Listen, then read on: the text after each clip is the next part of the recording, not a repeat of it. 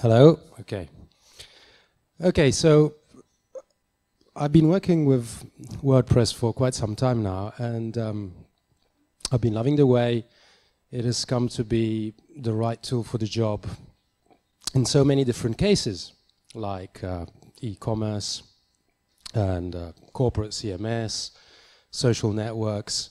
And one thing these kinds of projects often have in common is complex design requirements regarding images. They need to be responsive, they need to be lazy, they need to be indexed, of course, and sometimes they also need to be art directed, and we'll see what that means later on. So once upon a time, to achieve all of this, all we had was the max width 100% trick, which makes your web page look okay in basically any device, but has the drawback of picking a huge image like this one and serving it to a tiny device like this one here with probably limited bandwidth and connectivity, which nowadays is basically unacceptable since we have resolution switching, which is a way we can tell the browser to use different images on different screen sizes. And this you do by marking up your image tag with two extra attributes, the source set and the sizes. The source set is basically a list of images at different resolutions. So same image, same aspect ratio, different sizes. And then the sizes attribute we use to tell the browser which image to pick according on screen width. In this example, we have a source set ranging from 160 pixels width to 480, and two media conditions, and then a default condition to be used when the previous two aren't satisfied. So how does this work in practice? On a small device, we will fall in the first case, which tells the browser to look for images which are 50 viewport width units, which basically means 50% of the screen size. And on a small device, this will probably mean the smaller image of our range. But moving on to a larger device and nearer to the first 960 breakpoint will probably mean picking the largest image in our range. And then after that, we move on to a second media condition. In this case, we're telling the browser to look for images which are 25% of the viewport. And so between these two breakpoints, that will probably mean picking one of these two images, either 250 or 300, which incidentally are more or less a quarter of these two breakpoint size. And then eventually, upper of the 1200 breakpoint, our design dictates that the layout won't be expanding anymore, so we can just stick to the default 300 pixel width. Now, you might have noticed that I've been intentionally using words like likely and probably, because one thing you need to keep in mind when using source set and sizes is that the browser is going to try and be smart. So this means, for instance, if your media condition dictates that you should be picking a small image size, but the browser has previously cached a larger image, browser won't bother downloading the smaller resolution. It will just use the larger one that it has cached. And this the browser can do because this is intended to work on images with the same aspect ratio. So the browser is pretty confident that it can pick whatever version image he sees fits, and this won't break your layout because all the images have the same aspect ratio. Now, this is surprisingly easy to work with in WordPress, since it's baked into core from version 4.4, and depending on your design, you might need to take a couple of simple extra steps.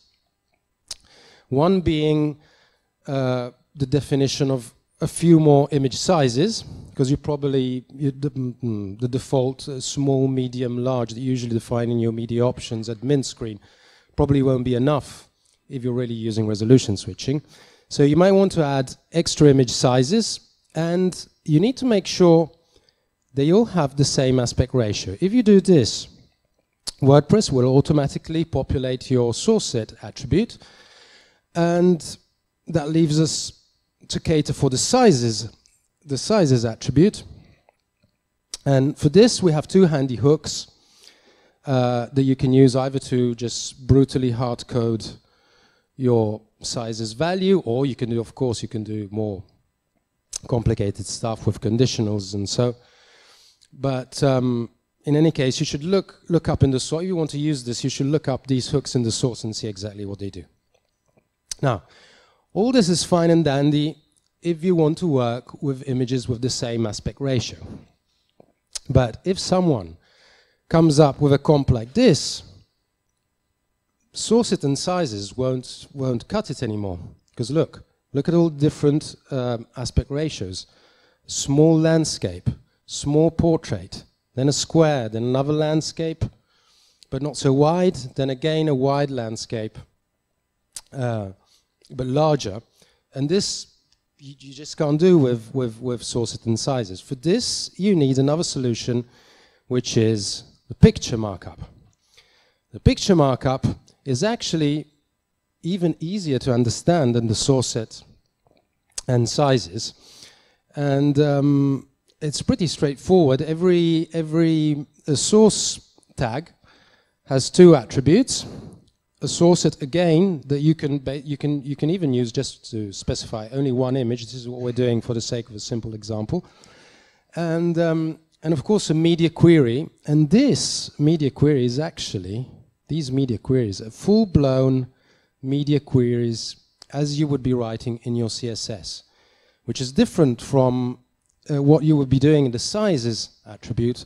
Those are called media conditions and are not so powerful. Here you can basically use what you already know from your CSS. So it's pretty straightforward to understand what this code does.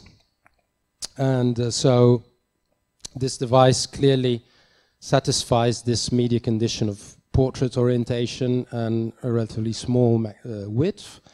So the small portrait version will be picked. And moving on, if the same device is in landscape, you'll be using the small landscape. And then moving up, you'll then be picking the square, and then again a landscape, but not so wide. And then again the larger landscape. But there's one more aspect other than the ratio in using picture, and that is the crop. Because our direction means change aspect ratio, but also change the crop, probably. And to illustrate this, you can look at this image, and it's a bit boring, and the subject is right at the center, which means you can crop this image all day long, and it will always fit in your viewports, and there will never be any ambiguity on what this image is about. But if you use a slightly more interesting image where your subject is not exactly at the center, like this one, where your product is this, and this is other stuff, okay? And while you crop this thinner and thinner, you will eventually realize that at some croppings, your product is completely cut out, okay? So this clearly doesn't work. So in our direction, not only you need to cater for different aspect ratios, but also different crops. This is how it should be. This is just automatic centered cropping, which won't work. This is a proper, full example of art direction. And see, and here you can see you have basically a manual croppings and possibly on smaller resolutions also zoom for clarity.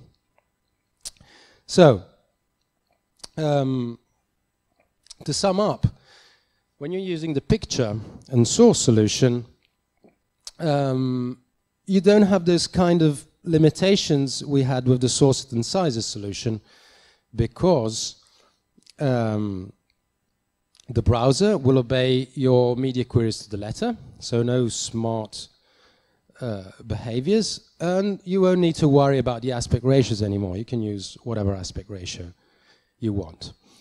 And this is also quite easy to work with in WordPress. Basically 4 easy steps you need to take. Number 1, you need to include a polyfill, because browsers not all browsers have caught up with this picture and source business. So to level the playground on the browsers, you need a polyfill. Unfortunately, we have 2 of them.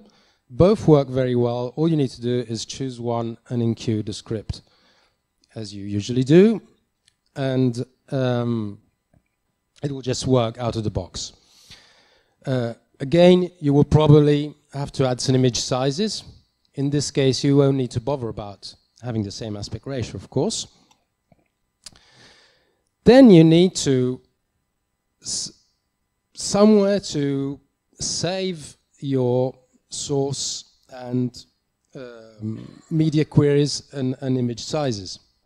So you could create a very simple data structure, which is basically an array where the key is your media query and the value is the image sizes you just registered over here. You then pick up here to build your structure of source media and source sets.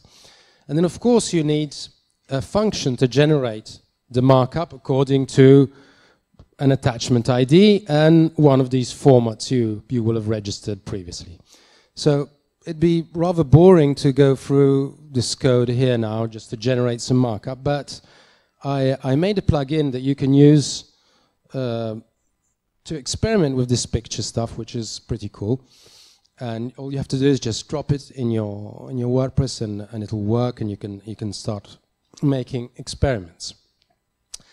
There's one more thing we need to know, we need to be able to do to properly implement our direction, and that is the crop. And fortunately, this is WordPress, so we have a really cool plugin for this. This is a total lifesaver, and it adds a screen to your media administration that allows you to individually crop any image size, including the ones that you might have defined, custom image sizes you might have defined. Of course, you might be thinking, what about the SEO? Because if the browser doesn't fully understand picture yet, what about the bots? And of course, the bots don't understand it either, but Google passes JavaScript. So once you include the polyfill to make it work for the browser, it works for the Google bot as well, and your images marked up as picture and source will be found in indexes. And this is true even if you use lazy loading, because also your lazy loading JavaScript will be passed. For the other not so smart bots for search engines, you'll just have to find a clever way to include other resolutions in the source. So that's it. Here you have the repo. Go and check it, give it a star, download it, try the picture, and that's it.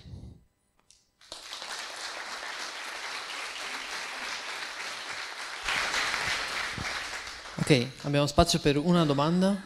Just one question.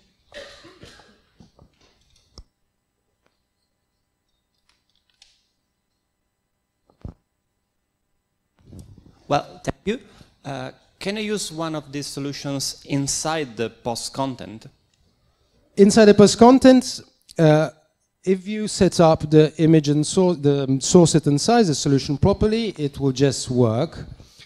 If you want to use the picture solution inside the content, you will have to either find a way to know your attachment ID beforehand using advanced custom field or something like that, or you can develop maybe a shortcode to insert a picture shortcode in your content that will be passed, as shortcodes usually are.